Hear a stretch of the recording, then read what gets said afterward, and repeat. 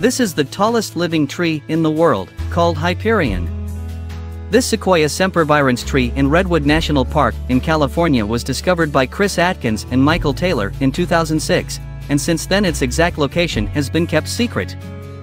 This is original footage from 2006, where Steve Sillett and his partner Jim Spickler climbed the Hyperion to measure its altitude. Its measurement is 115.55 meters. Then in 2019, Hyperion was measured again and increased to 116 meters tall, with a tree diameter of around 5 meters.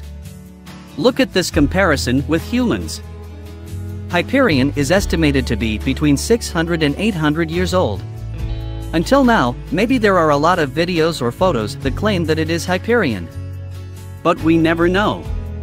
Even the government has made a regulation where if you visit Hyperion you will be fined $5,000 and 6 months in jail.